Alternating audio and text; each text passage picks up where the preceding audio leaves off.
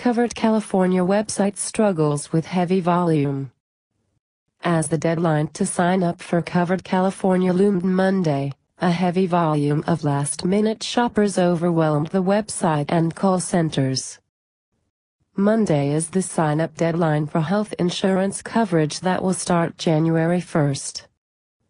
The Obama administration announced it was extending the federal deadline by a day through Tuesday, but this does not affect Covered California, which is California's own health insurance exchange under the Federal Affordable Care Act. The state had extended the previous enrollment deadline from December 15th to Monday.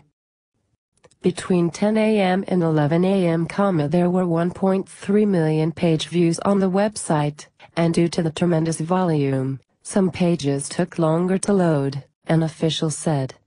By 6 p.m., most users were unable to access the application online. Due to technical issues, the agency said they will institute a grace period for those who attempted to get coverage but were unable to sign up. "We're going to help people get across the finish line," said Executive Director Peter Lee. It was unclear when the grace period would end, but Lee said the agency's goal was to have an insurance policy in place for everyone who made a good faith effort to get one by Monday's deadline. Preliminary numbers show that more than 400,000 California residents have enrolled in health care plans, officials said. Those who enroll by midnight will have until January 6th to pay for policies starting in 2014.